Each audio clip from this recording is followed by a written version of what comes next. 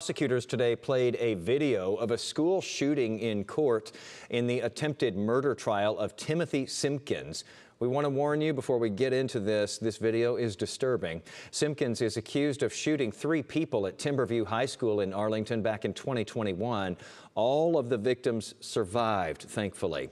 You can see in the video, students start running from the classroom where investigators say Simpkins was fighting with another student. Prosecutors say Simpkins is seen on the video firing at a student on the floor in the hallway.